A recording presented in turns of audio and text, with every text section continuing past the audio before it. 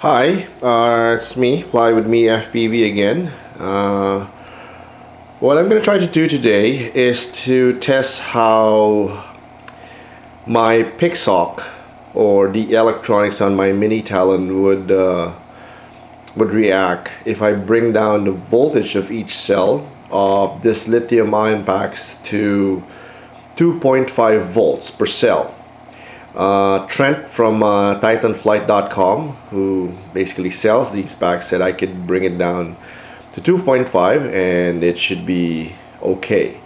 My concern is that if I do that while testing this airframe up in the air, I don't know how my flight controller or other electronics would take it or would react. So I strapped it down to here in my test table or desk, and we're gonna run the motors and everything, simulating a real flight. So this Mini Talon sips about 4.5 amps on cruise, so I'm gonna crank the throttle until I get that. I attach a monitor here, and I'll put the whole process on video.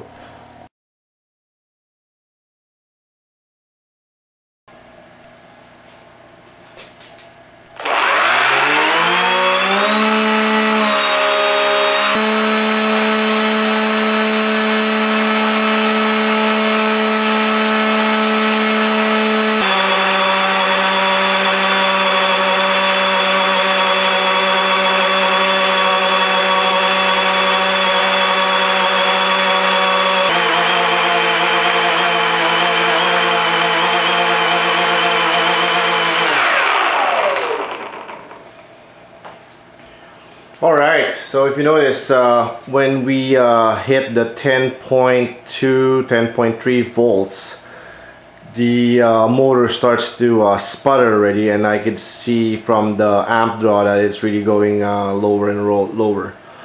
So I guess the idea of going 2.5 volt per cell, as the manufacturer suggested to me, is okay, but it's kind of not safe once you get to close to that voltage per cell.